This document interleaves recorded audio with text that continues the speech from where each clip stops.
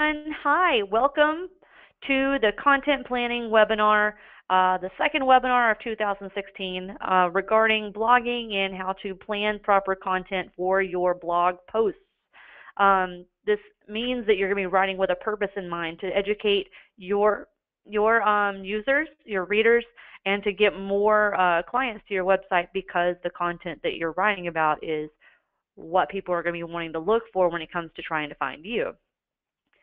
I'm Tracy Adams. I'm your success coordinator here at Brandco. I'm a blogger. I call myself a client whisperer, and I'm an inbound marketer.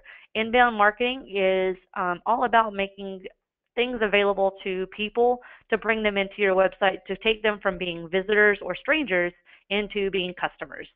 So I do these webinars every week. I have one scheduled for every week until the end of March, and I hope that everybody is scheduled for doing those, and I appreciate everyone for showing up for this webinar for today. So I'm going to start off with our first poll. And the first poll is, do you feel like your content is working to make your business successful?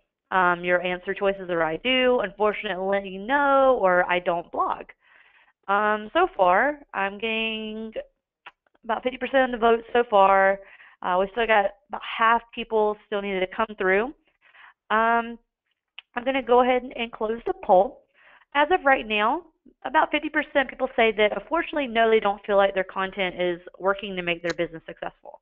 42% say that they don't blog, and 8% are saying that they're getting success from their blog posts.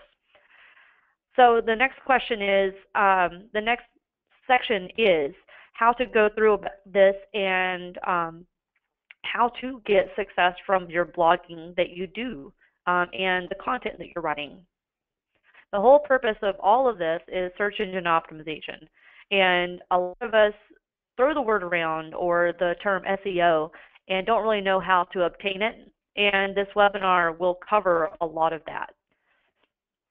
What is SEO? SEO is the process of improving your website so that it attracts more visitors from search engines. When it comes to SEO, there are little spiders that these search engines like Google and Bing and Yahoo send out, and they crawl around on your content to find out what all is in there. So if you have these blog posts that are nothing links and nothing but photos, nothing but a video, you're not getting SEO off that post because there's no actual content in there for these little spiders to crawl on it, to read, to decide whether or not they need to give us a suggestion for someone that's made a question in a search engine. So it's important for us to have a strategy around how to get search engine optimization for our website. I apologize. It sounds like everybody's having an issue with my audio. Is it getting better? Unfortunately, I don't really have any real control over it. So up next will be our SEO strategy that we need to work around what we need to do in order to earn this SEO. The first thing would be for us to do keyword research. Now, in order for us to do keyword research, we're going to need to know what actual keywords are. If you know what a keyword is, then you probably are already focusing on it in your website. So do you have a list of primary keywords that you focus on currently for your website?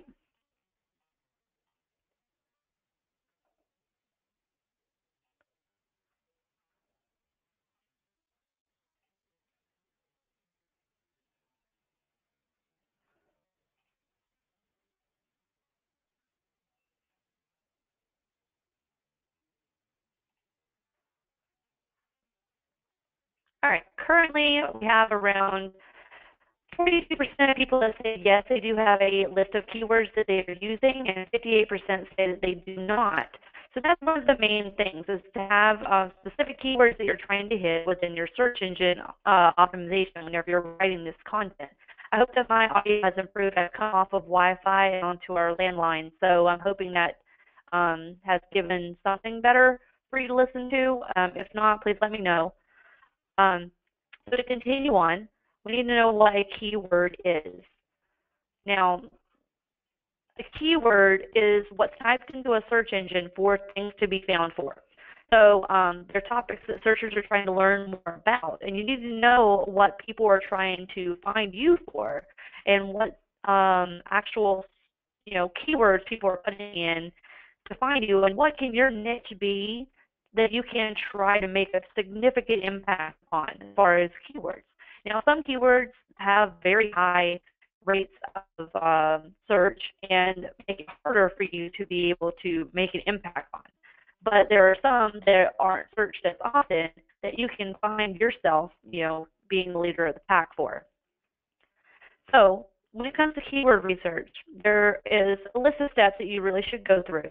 And first would be make a list of the keywords that your client would search for. So in other words, think like your client. If you think that your client was searching for homes for families within this zip code, then maybe you should start writing blog posts and blog content about that zip code and written in that kind of way. So thinking like your client is probably one of the first things that I have to say that would definitely make a big impact. Now, I know that those of us, like when I write for me to read, and I need to think more about what my clients would actually want to read and how they would put that into a search engine to try and find it. Number 2 would be to expand that list by searching the web for alternatives. So if you've started thinking like your client, now you have to think of all the different ways that one client could put that same thing in. So to broaden your keyword list, you can search the internet. And by searching, you're going to find a lot more options. So type one of your keywords in the search engine and see what the results are and see what other information you're going to be able to get off of that. So an example, if I was typing in to Google, buying home in. Now, I'm located in Orlando, so of course it's going to give me some examples based off of my location because Google even knows where we are. It tells me like, oh, a home in Florida, Orlando, foreclosure, another state. So those are options, and that broadened my category for if I was just going to use buying a home. Then I can now use buying a home in and make it more long tail and adding more to it to make it a little bit more specified. So our next section for keyword research would be to determine which keywords people are using to find your site currently. Now, last week we did talk about Google Analytics. And Google Analytics is how you would find that information in order to know like what keywords you are being found for currently. And let me go over to Google Analytics. And this is an organic search traffic. And it's going to tell us where we are getting, what keywords people are using in order to find our current website. So we're utilizing the website loudouncountyhomes.com, I believe. And if you wanted to find specifically what keywords you're being found for in organic searches, you can go under acquisition, campaigns, and then organic keywords. You can change like your span of time in which it's going to give you your results for. You can do day, week, or month. I've done months so we can get more onto the page. And you can see that he's being found for Ashburn, Virginia, homes for sale in Sterling, VA, Countryside, Keller Williams, homes for sale, Leesburg, VA, homes in Luckett's, VA, Keller, Kirkpatrick. There's a lot of different choices in here that he's being found for currently. And this is all within the last month as far as how his searches go. Now, if he's being found for these already, it's probably a good opportunity for him to go through and add maybe some content to his site that uses these terms in it, or write an article about Ashburn, Virginia, and some event that's happening inside of Ashburn, Virginia that this person that was searching for it would have also found that content as well, and eventually he would have been an expert in that area. So going back to our slides and our keyword research. Decide which keywords you have the best opportunity to rank for. Now, this is going to have a lot to do with how much competition you have. Believe it or not, whenever you are going more hyper-local, you're increasing your ability to be able to make an impact in your search engine optimization. Now, everybody and their mom is probably utilizing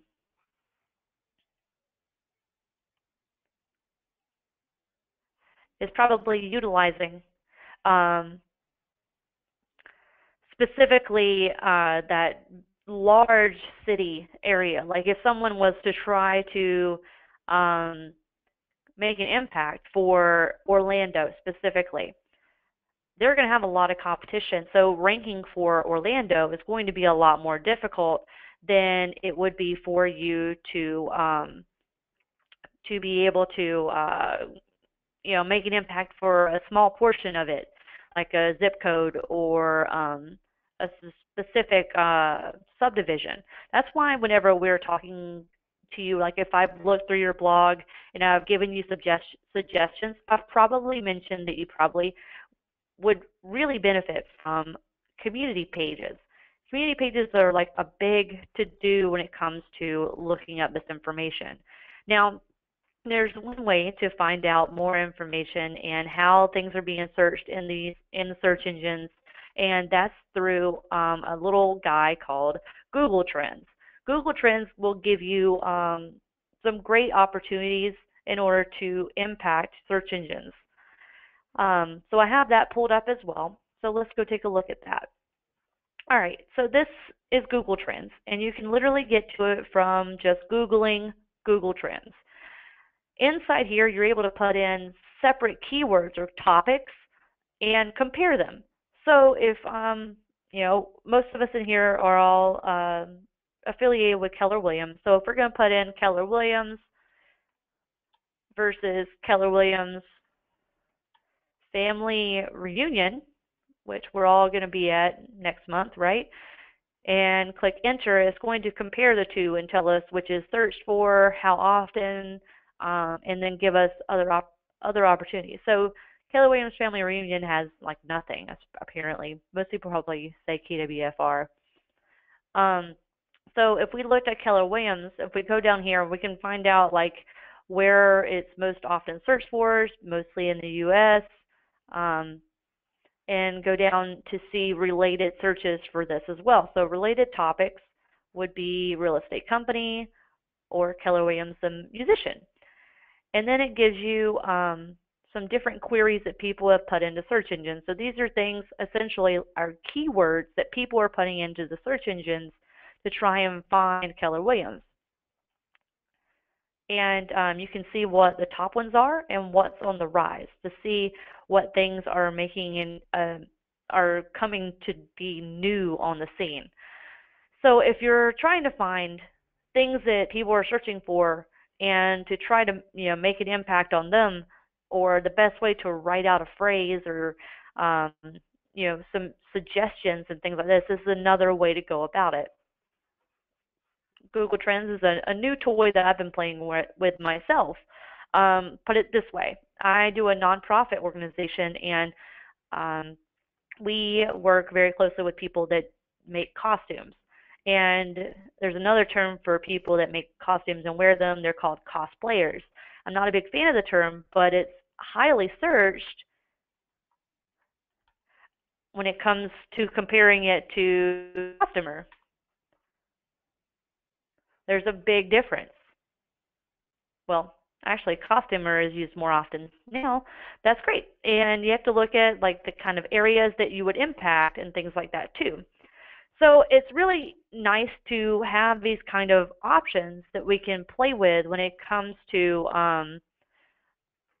deciding where we can make our impact inside of the search engines. So is your blog content hyperlocal?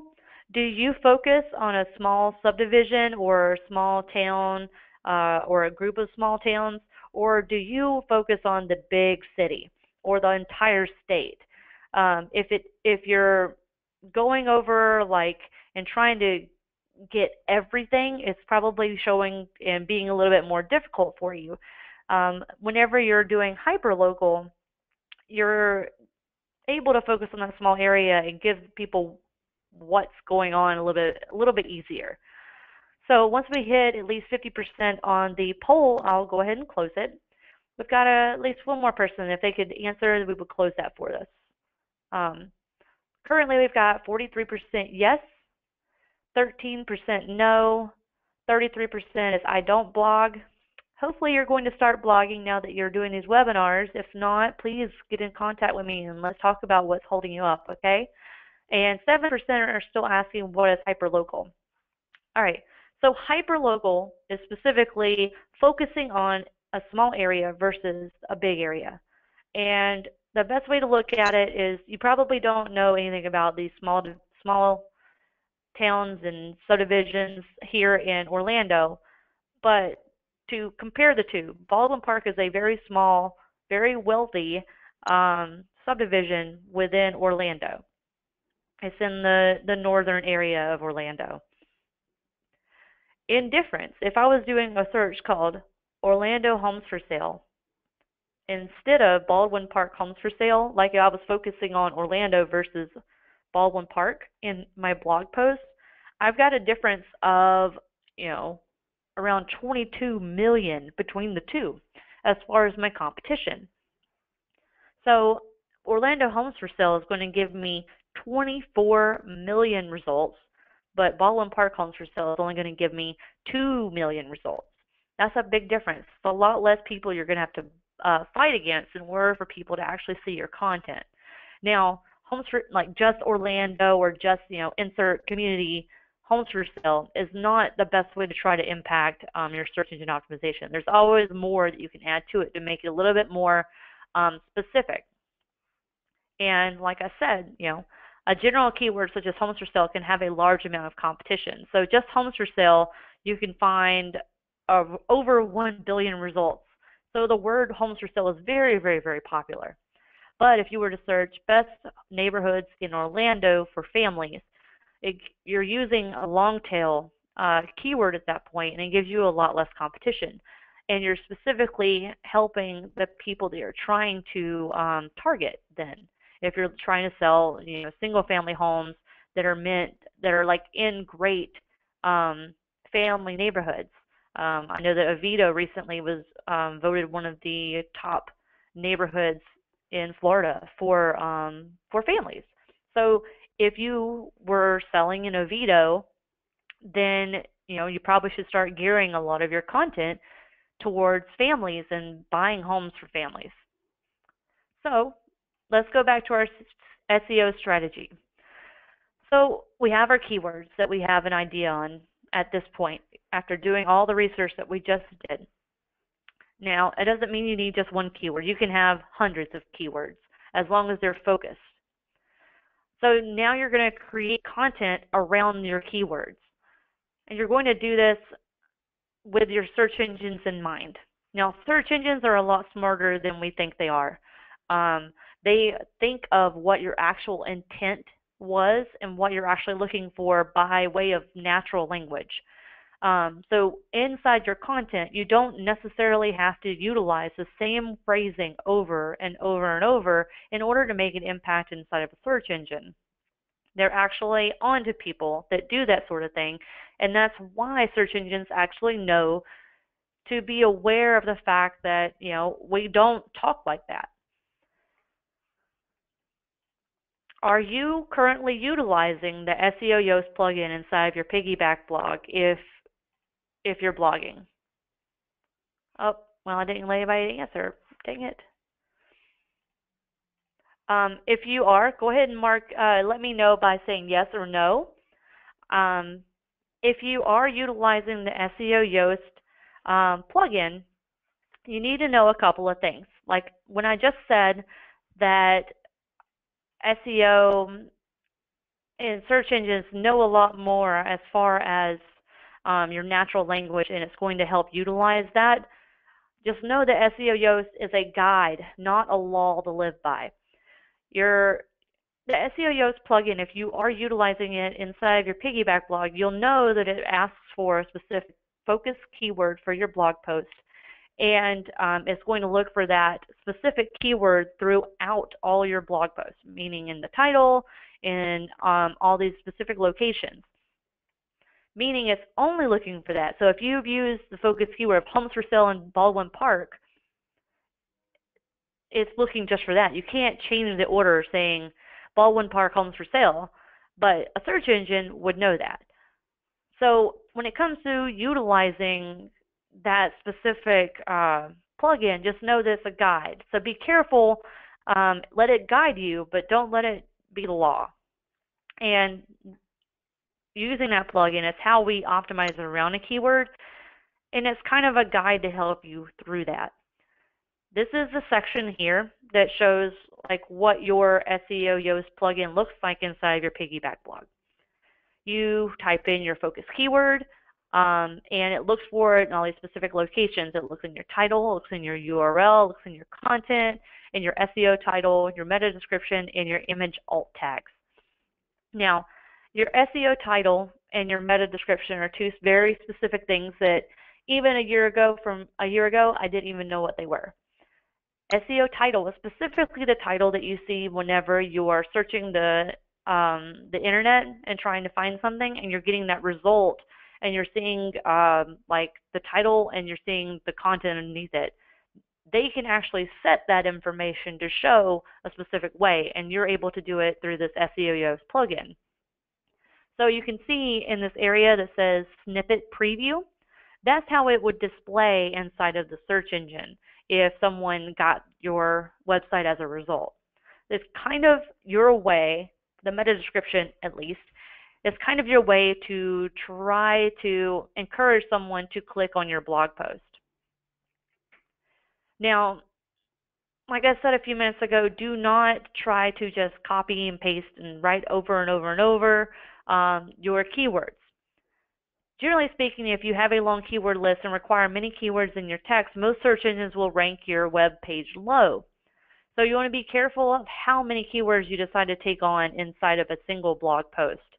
Just think and write naturally, and test what you're writing. Now, in order to test it, it would be a matter of seeing if someone has actually read your blog post, whether or not they stayed on it for a certain amount of time, whether or not the keywords that you've gotten in your list have actually had an impact inside of search engines, and you would check all that inside of your search engine, your actual Google Analytics. All right, so after we have written our post and our post revolves around this long tail keyword that we've created, we're going to make sure that we include relevant links within the content. This shows that we've researched our information, that we know what we're talking about, we feel safe enough to refer the information out to someone else, and it's a great way to include more information into your blog post. So linking to relevant, reliable sources builds your trustworthiness of your website. And it's really easy to do. And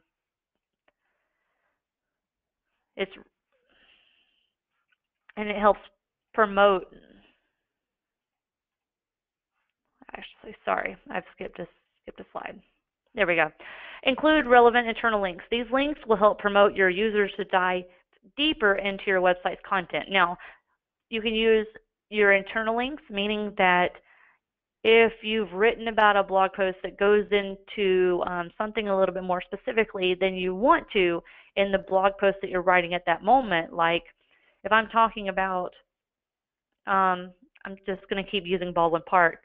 If I talk about Baldwin Park, but then I mention somewhere in there that they have this really great dog park that I just happened to have written a blog post about last month because I visited it with my 2 dogs, I can highlight that content and then link to that other blog post so someone can go to it if they want to find out more information.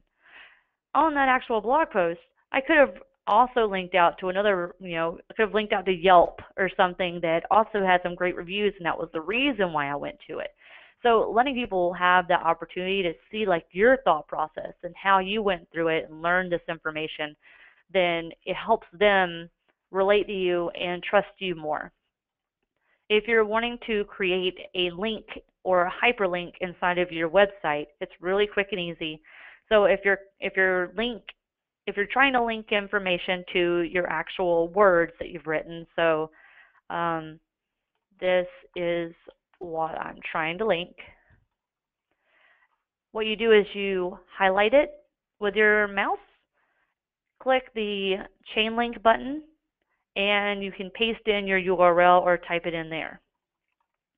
And if you're trying to get someone to go to something that is outside of your website, you would click this little checkbox and it would open in another tab so that their website, like your website, remains active on their browser.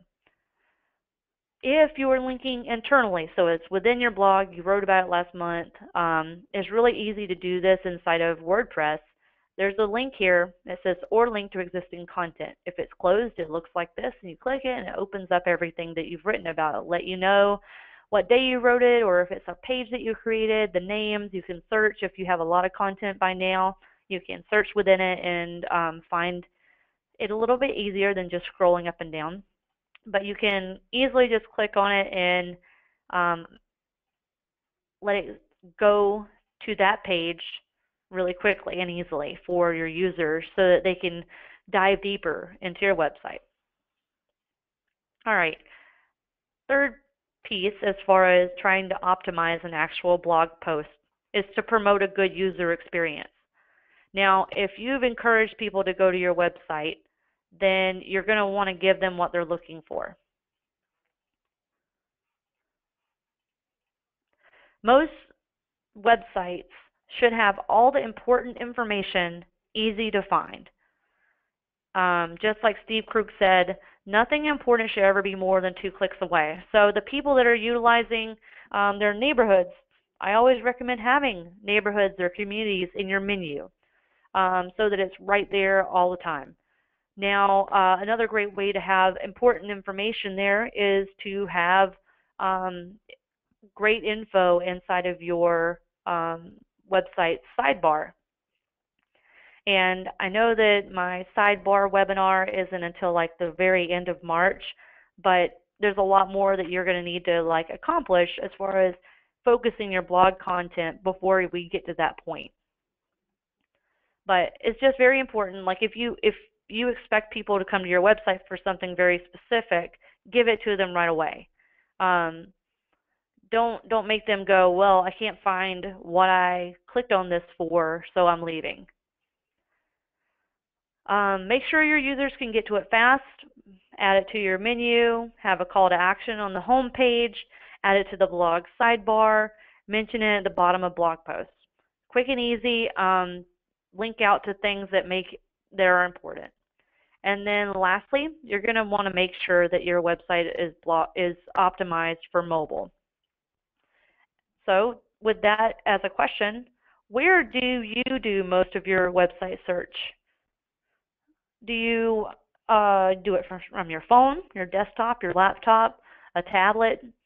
Because it ends up that most of the world these days do their searching from their phone. And, you know, some people with Google or iPhones or Android, actually, they don't even have to type it in. They'll just talk to Siri, or I don't even know what the name is for the Android one, and ask the question and get their answer. So we said 43% said desktop, 19% said laptop, 29% said smartphone, and 10% said tablet. So then you're probably going to be surprised that 80% of internet users own a smartphone. Actually, you're probably not surprised at that part, but that over 50% of searches done for Google in 2015 were actually done on mobile devices. So that would be a combination of smartphones or tablets and things like that. That over 50% of all the searches done last year were done on a mobile device. And you're ready for mobile if your website is responsive. So it's important to know whether or not your website is responsive, that it's viewable well inside of these mobile devices these days. because everybody's going to end up using them as their primary search device. All right, back to our SEO strategy. I know we've left it for a little bit while we were discussing optimizing our content, but now we're back to promoting your content. Now, I do have another webinar later on this month that is about marketing your website or marketing your content through social media. And that's essentially what this is about. You have a community that you've already formed through search engines, social media networks like Facebook, Twitter, LinkedIn, Google+, Pinterest. Make use of it. They're already interested in what you have to say, or they wouldn't have clicked like or follow. So by putting your content there, letting people know what it's about and giving them the opportunity to click to it, or that you've added new content, it makes it really nice and easy for people to get access to it. A lot of us don't regularly go to a website to find out whether or not they've written something new. We like to be told through social media because that's kind of the way of the world these days. That's where we get our news. You can even automate the process to not even have to go and log into your own social media networks every day. You can use websites such as Hootsuite, Buffer. We utilize HubSpot here at Brandco. Places like Twitter and Facebook will also allow for you to schedule your blog posts so that you can decide what time they pop up without having to use another website in order to control it. And then lastly, there's a Jetpack. So if you have a piggyback blog, you've probably already heard me preaching about whether or not you should activate Jetpack and get it going. And I really think you should. It will make things really easy by the fact that whenever you click publish on a blog post, it will automatically send all this information out to the social media networks that you have it connected with. So if you're interested in learning more about that, definitely come and join me for the How to Market Through Social Media webinar in 3 weeks. Okay. So lastly on our SEO strategy would be to earn links to your content. Now, this is probably the hardest part, and that's why it's the last part. Networking to gain exposure is one of the hardest parts as far as blogging, and this is just the best way to get your exposure out there. If you can't manage to do this, but you've done all the rest, you're going to be in good shape, okay? So don't let the things that I'm telling you today overwhelm you. The big thing here is to make sure that your blog content is going to be focused, and that it's going to be focused on content that your people are going to be wanting to find you for, or that you're wanting to be found for. So once you've become an authority on the topic that you're deciding to write on, it's easier to find places in which to share your content. Or you can become a guest blogger on someone else's posts. You can give someone an opportunity to write on yours. This could also be with companies that are outside of our realm. So let's say that you have a mortgage company that you work with and you're just a realtor. I don't know how that really all works, but if you want to write a blog post for their website, and they could write one for yours, so that you're crossing industries and allowing for more people to see your information, and then being able to go to you for that info from then on. So that's what I'm meaning by earning links to your content, or expanding your content and letting more people see it by way of doing things like that. And that's mostly all networking and figuring out where your niche can be and where you can gain some more exposure. All right, so will your blogging efforts have a new focus now that you have attended this webinar? I'm hoping that nobody answers still won't be blogging, because, I mean, these webinars are all about writing blogs. We want you to write your content and to start, really seeing some success from creating this content on your website. It really does make a difference. Like I said, I think last week's webinar, it was 80% of companies that blog regularly see more business. All right, so I see that 59% said yes, and 41% has said they're going to try. And I think that's a novice thing to say, that you are going to try. And um, let me know if I can do anything to assist you. Like, I'm your partner in here. I'm not just I'm my title as success coordinator is not about just the success of Branco. It's about the success of you. We want to help our clients succeed. So let us help. If you're having trouble coming up with content, we have a 52 blogging subject suggestion form that you're able to fill out. The URL is on the screen. At this location, actually, let me get back. I'm sorry. I didn't realize I wasn't sharing my screen with you anymore. Um, at this uh, at this location, you're able to go and find out 52 blogging subjects based on this one community that you put into the form.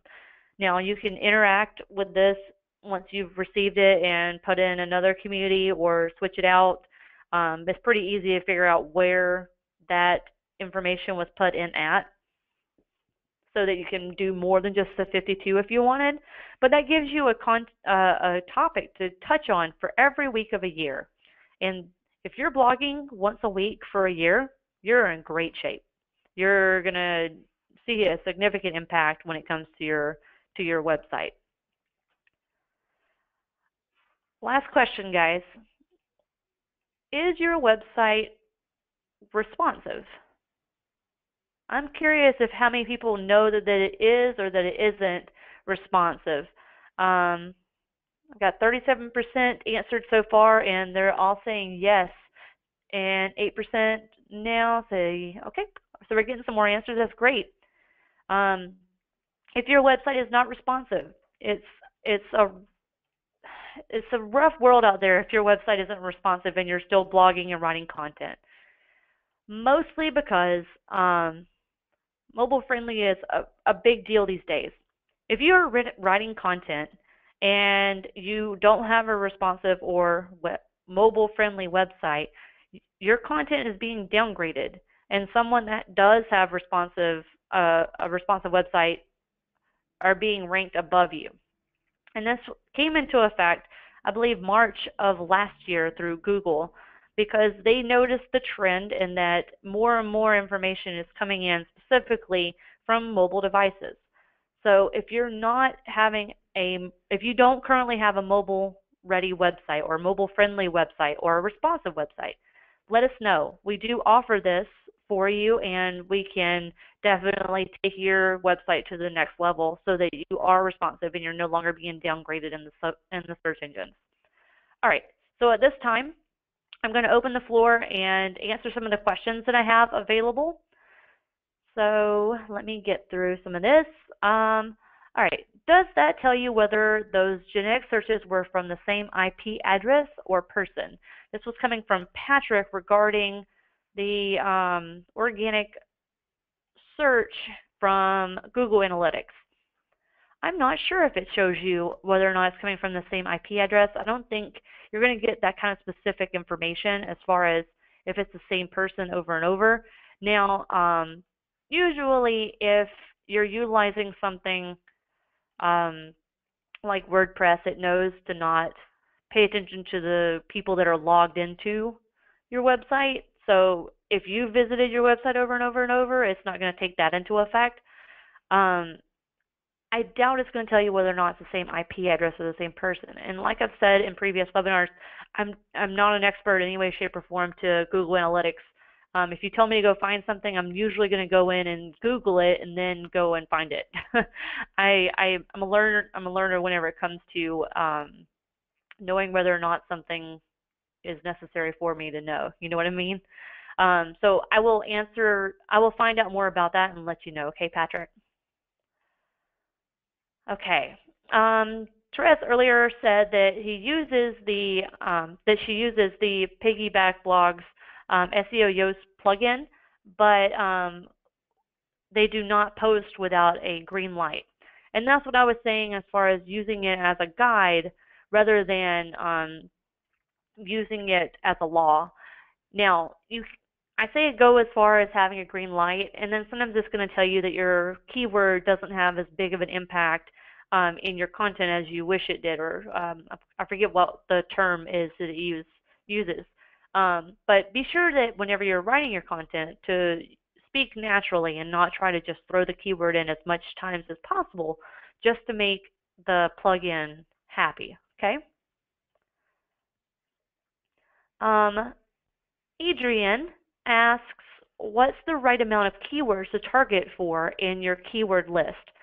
Now, it really depends on how far you want to go with it.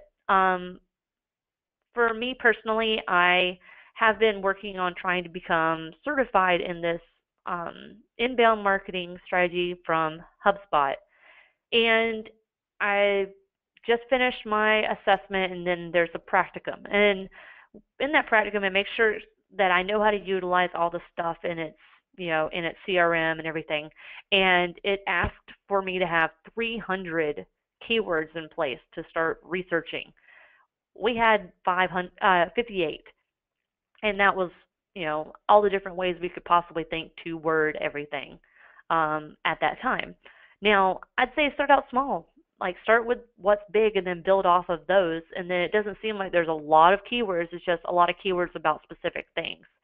So don't try to overwhelm yourself. Just start slow and start small, and then you're able to see what you're doing a little bit easier. It's easier to test things whenever you start out small and only make small changes as you go. I got a question here. It says Jetpack posts my content on Facebook, which is great, but I hate the way it posts. The photos are always small, and it puts a paragraph in the copy of post to a snippet. I understand that. There are ways to control this, and I will specifically go over those ways to control how Jetpack posts out your information in the webinar, where I'm going to go over social media marketing through your content. So let me talk to you about it then, and I'll send you an email that will let you know a little bit more, or we can have a scheduled appointment and go over it at that time, okay?